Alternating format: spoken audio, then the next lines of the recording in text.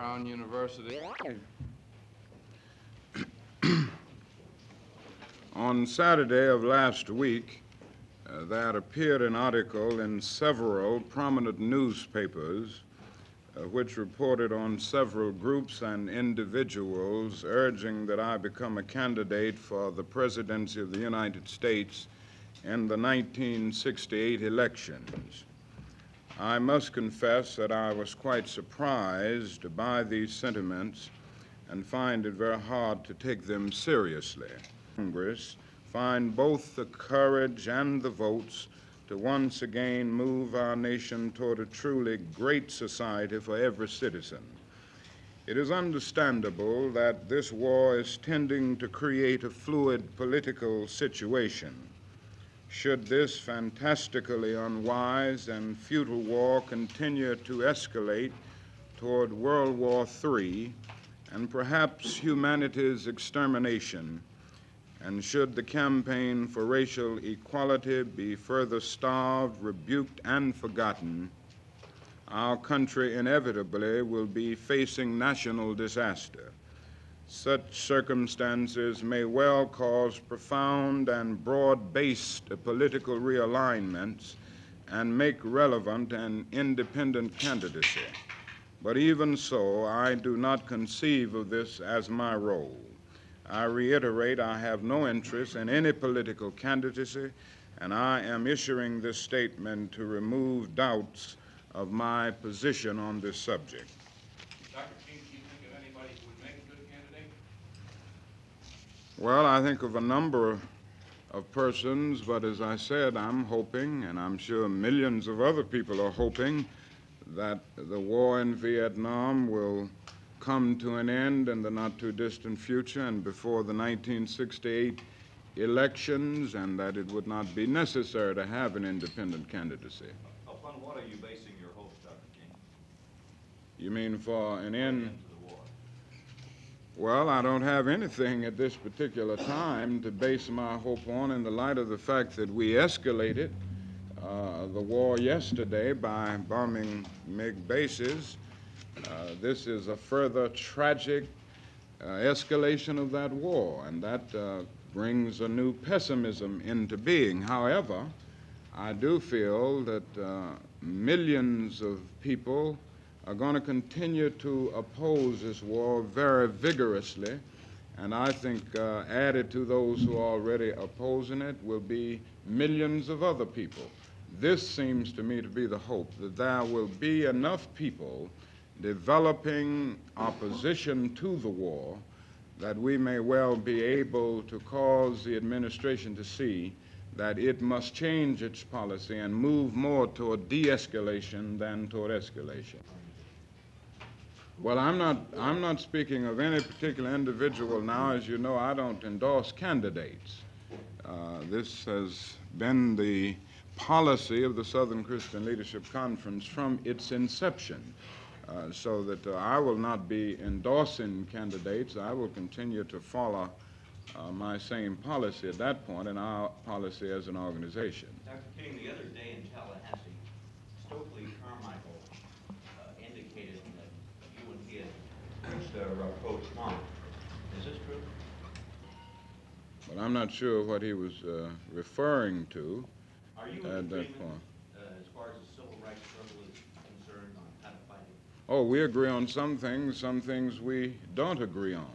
I'm sure we're in agreement on the war in Vietnam. We certainly want to see that war come to an end. And we are in our economic power to achieve our legitimate goals. This we've all been working for across the years. Now, if at any point Mr. Carmichael would advocate violence, I'm absolutely opposed to that.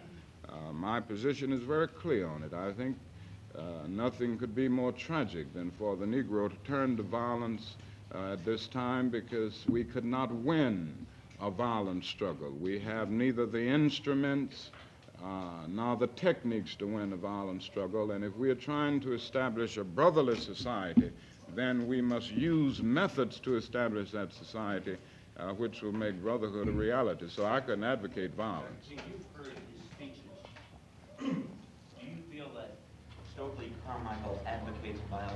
Well, in my presence, he's never advocated violence. He's merely said that the question of violence and nonviolence is irrelevant.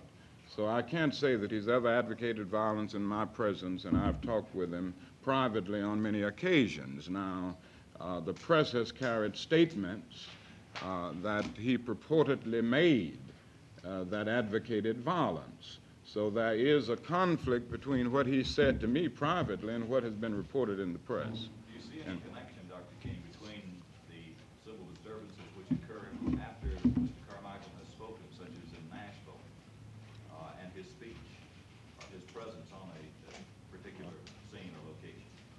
I don't know about that situation enough to really draw any basic conclusion other than conditions existed in Nashville which went far beyond Stokely Carmichael, and it's very easy to pick out a person and blame every riot that develops on that particular person. Riots develop because of conditions that exist in our society, conditions of poverty in the ghetto, conditions of police brutality in certain situations, conditions of disenchantment on the part of young people and others, and despair, so that I don't think we can point to any individual and say that's a cause of a riot.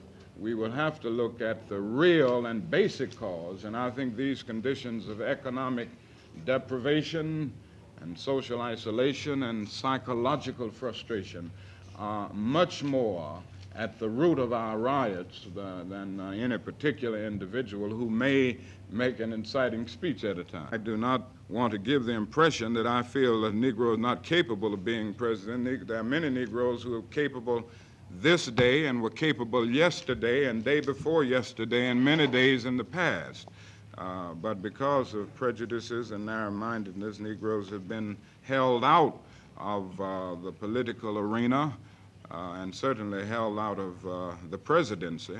But I do think that the day will come in the not-too-distant future when the Negro vote itself will be powerful enough to be in a coalition with liberals in the white community and thereby elect a Negro president of the United States. Dr. King, would you expand on your earlier statements that the United States is on the wrong side of the world revolution, and explain to me what you consider to be the two sides?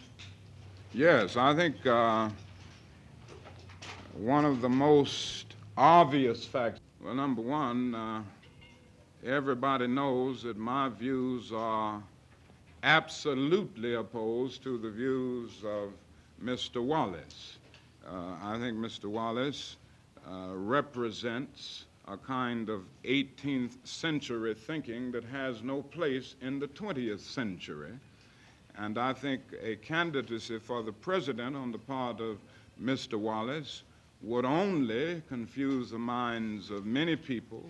It would appeal mainly to extremist elements in our society, and I think it would create the atmosphere for new bigotry, new hatred, and ultimately new violence. So I think a candidacy on the part of Mr. Wallace would be very tragic, and he would still go down his road of trying to turn the clock of history back, which he can never do. And certainly nobody fears Governor Wallace, former Governor Wallace, winning as President of the United States. But just the candidacy itself, I think, will arouse a lot of things that we don't need alive today, because I hope we're moving toward that glad day of brotherhood when every man will respect the dignity and worth of human personality. Dr. King, do you feel all over this country? I know the mood of students, and if this war hadn't ended, I think this is going to happen. And I think if Cassius Clay or Muhammad Ali is jailed, it will stimulate more activity against the draft, and it will cause many Negroes who are going to have to face this issue not to go into the Army. I was talking with a young man on the plane last night who was just coming out of the Army, had been in Vietnam 2 years.